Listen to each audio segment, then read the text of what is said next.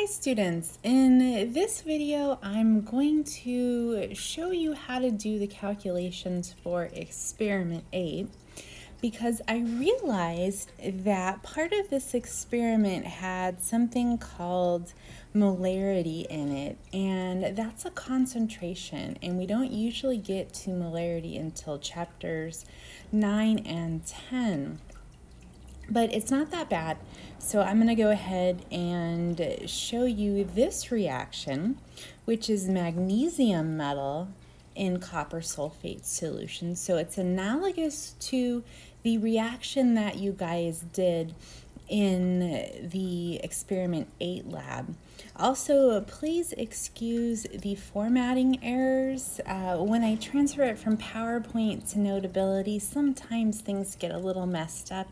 Like probably the 75.0 milliliters should all be on one line, and the 4 should be a subscript, not a regular 4, but we'll be okay with it. Okay, so what we have is, in this reaction I have on this slide, I'm dropping some magnesium into some copper sulfate. We're doing a single replacement reaction, and we're getting copper as one of our products. Now again, this is not the exact reaction that you guys are doing. This is an analogous reaction, so we can work through the math on this, and if you follow along you should be able to do the math on your experiment 8. Okay, so it says we place 1.50 grams of magnesium metal into 75 milliliters of a 1.00 in that big M right there. That is molarity, except the way we say it is a 1 molar solution of copper 2 sulfate. So I'm sorry about that, but that's just the way we say it. 1 molar without the ITY on the end.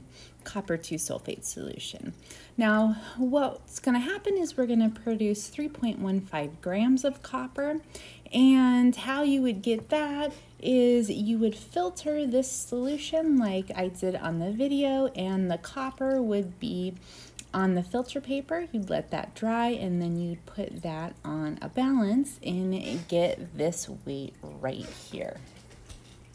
Okay, so what we are doing, so if you guys follow along with the experiment 8 worksheet, what you guys will come to first is an area that says, please balance the equation.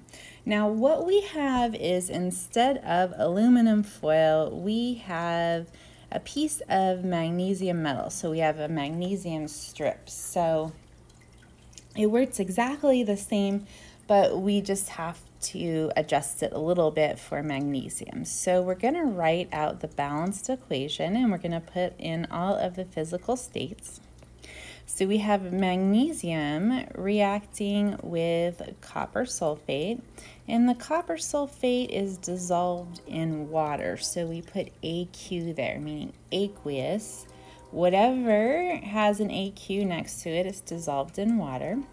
And what we're going to produce is magnesium sulfate and copper solid.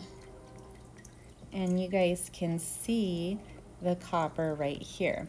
Now, how did I know that the other product was magnesium sulfate?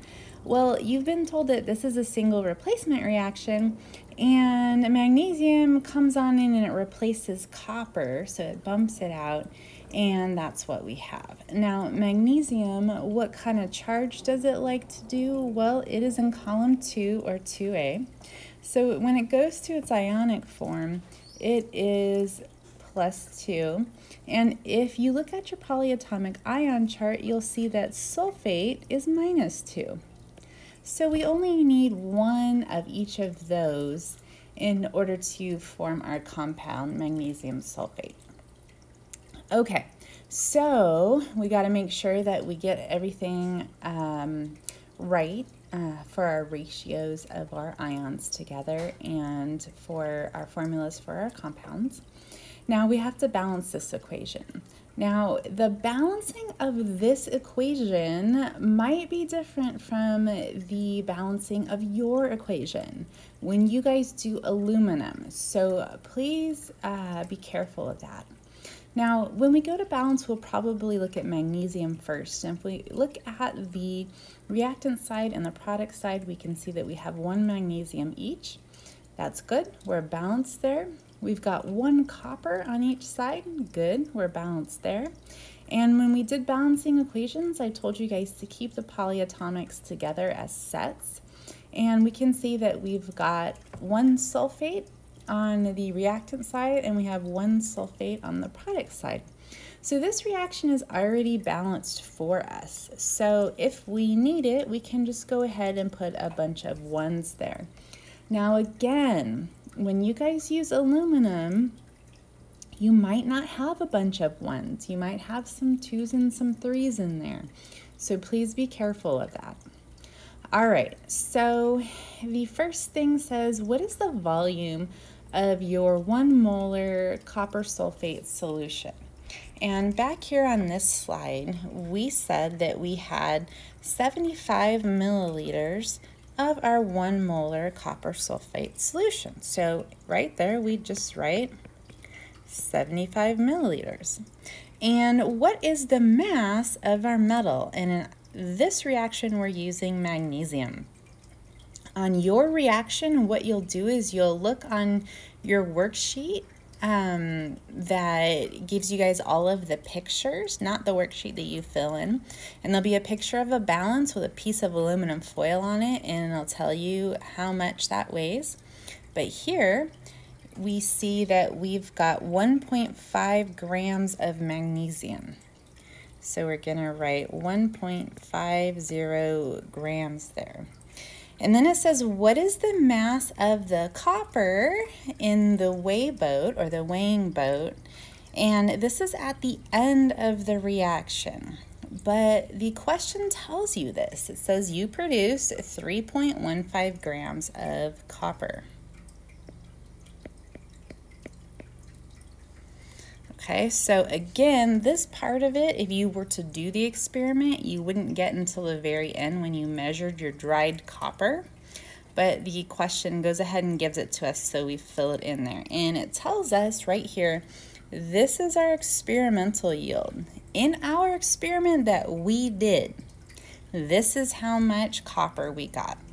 So that's the experimental or the actual yield. Now we have to do some calculations here.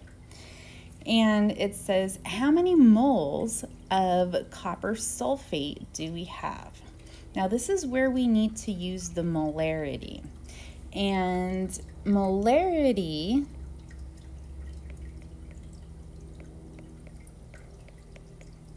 is a concentration. And what molarity is moles over liters. That's exactly the same thing. So if you write the big M, you mean moles over liters. So we have to somehow get to how many moles of copper sulfate we have, but what we start with is 75 milliliters. That's our given for copper sulfate, so we're gonna start there. So we have 75 milliliters.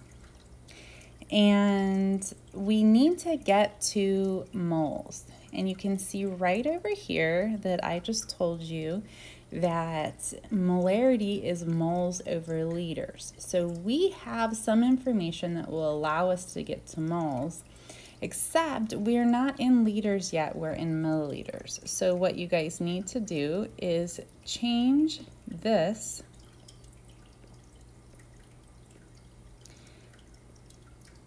to that. So you need to change milliliters to liters there. Now the milliliters have canceled out and we're in liters.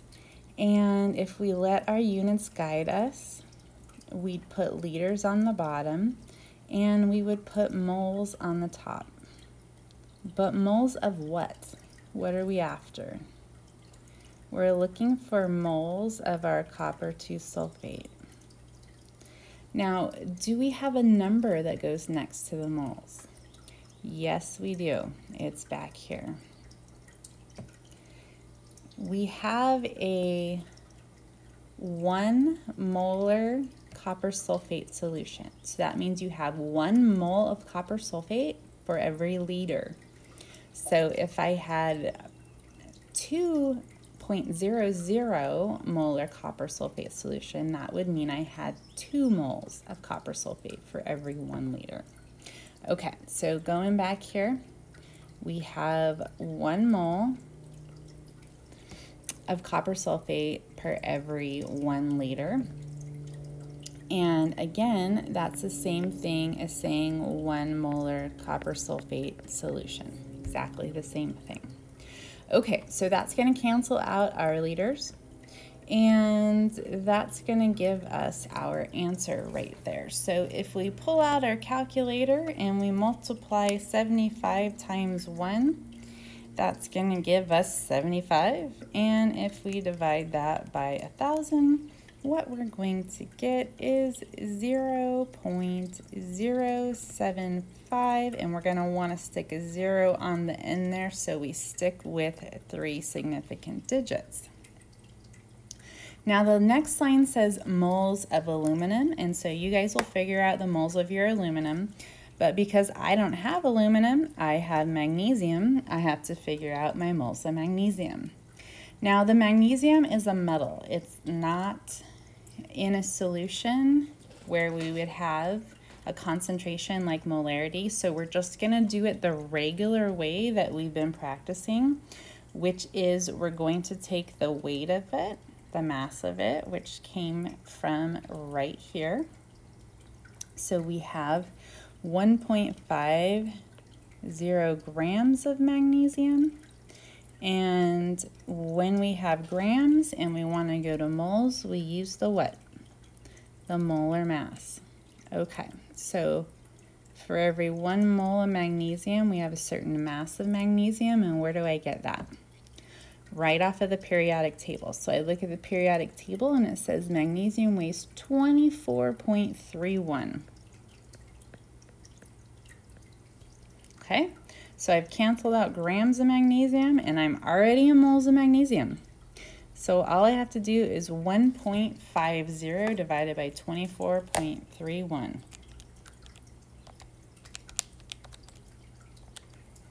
And what I'm getting is 0.0617. And I don't want to forget my labels. So we have moles of copper 2 sulfate there. And I have moles of magnesium here. Now, the next line says theoretical yield of copper based on amount of copper 2 sulfate we have.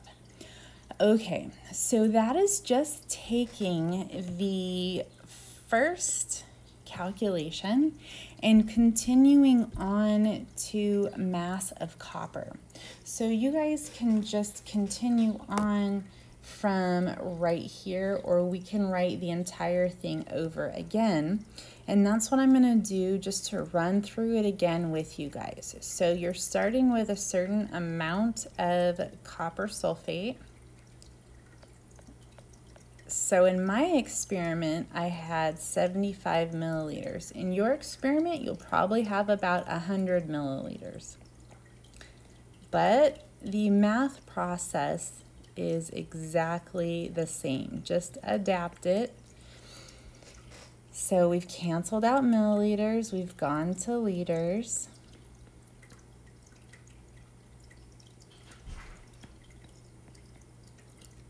And now we're in moles of copper sulfate. And we want to get from copper sulfate to copper. So we need a mole to mole ratio. So for every 1 mole of copper sulfate, I'm going to produce 1 mole of copper. Now, where did I get the 1/1 from? I got it right off of the balanced equation. For every 1 copper sulfate that I consumed, I produced 1 copper. Now again, in your equation, you might have different numbers there. You might have a 2 and a 3 or a 2 and a 1. So be very careful there. You might not have a 1-to-1 ratio for your mole-to-mole ratio. Now we have to go to mass.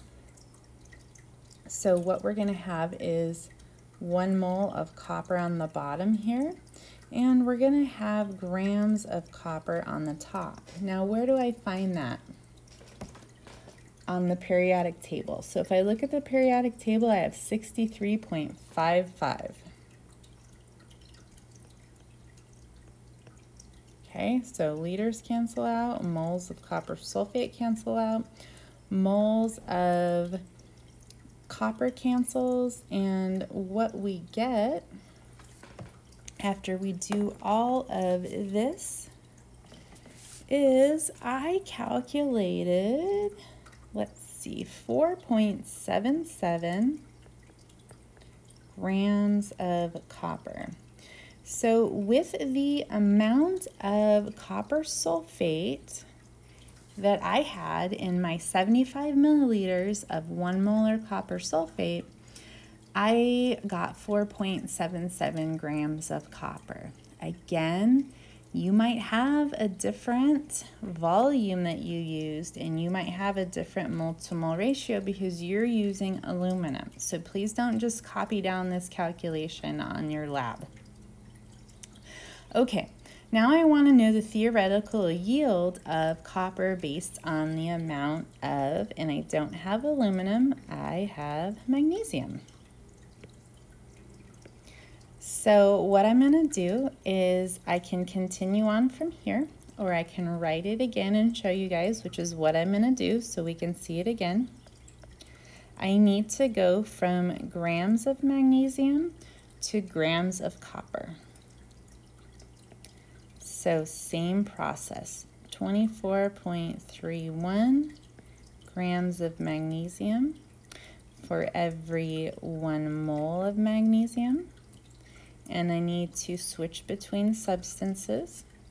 And so for every 1 mole of magnesium that I consume, I'm going to produce 1 mole of copper. And where did I get that?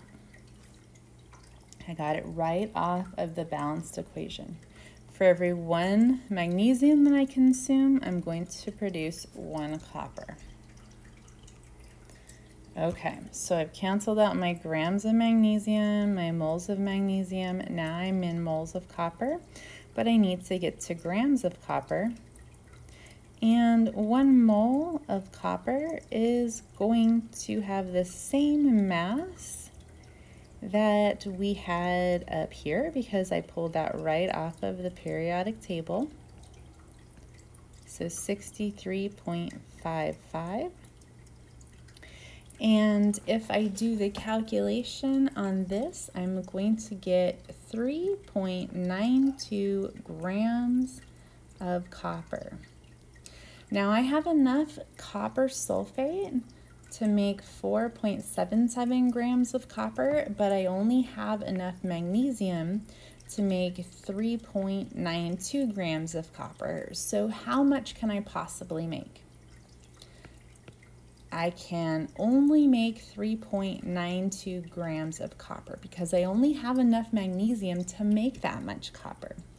So that means that magnesium is what? The limiting reactant or the excess reactant? Well, it's limiting how much I can make, so I will go ahead and put magnesium right there. Now, the excess reactant, that's going to be the reactant in excess. So what am I reacting magnesium with to get copper, but I've got extra of? Well, that's the copper 2 sulfate. Please do not put a product in one of those boxes. It specifically says reactant here, you guys. What reactant do you have in excess? What reactant is limiting how much product you can make? Now the black boxes should indicate to you that you don't have to do anything there, and that's because we did all of the calculations here and here, okay? So the next line says, what is our percent yield of copper? So for percent yield, we're gonna need to have our actual yield over our, oh, I said that right. Actual yield over our theoretical yield. And our actual yield is also called our experimental yield. So percent yield equals actual, which is also called experimental, over theoretical times 100. So theoretical means, in theory, you could possibly make this max amount. And that maximum amount is right here. That is your theoretical yield.